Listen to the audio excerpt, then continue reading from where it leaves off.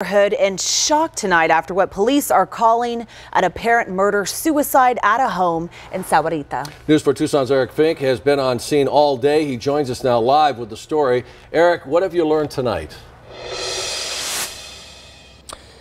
You know, guys, this happened in a gated retirement community. Most of the neighbors here, they know each other and they know each other well. We spoke to several of them today who are just floored, including one woman very emotional as she grieves the loss of two friends.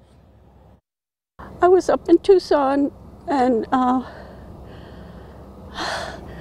my friend called me, and I couldn't believe she was telling me this. I couldn't believe it. Police say the call came in just after 1 o'clock this afternoon. Authorities went inside the corner house on Villa Cerro, Colorado in this Sahuarita neighborhood to find two people dead inside. Neighbor Susan Magno tells us a husband and wife are involved. Every morning in the dark, we'd come and walk our dogs, and he was everybody's friend.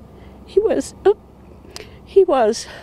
like my father in a way. I'd always go to him and tell him what my problems were. Oh my God. Another neighbor tells News 4 Tucson he's simply shocked because something like this just doesn't happen here. I should probably play the lottery today because it's about the same odds. Couldn't be more shocking. Couldn't be more shocking. It doesn't happen here. This is a gated community. It's a retirement community. We rarely have homicides in Sahuarita. Back in 2019 was the first one we had in 10 years.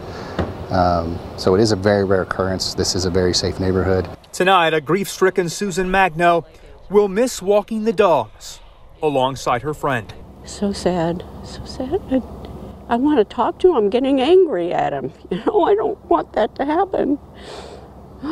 But I came over here and to say, I'm sorry, goodbye. And while we don't know the circumstances surrounding the shooting today, we'll wait to learn more from detectives on that. Several neighbors told us the woman who lived here was in poor health for a number of years. We're live in Sahuarita tonight. I'm Eric Fink, News 4 Tucson. Thank you, Eric.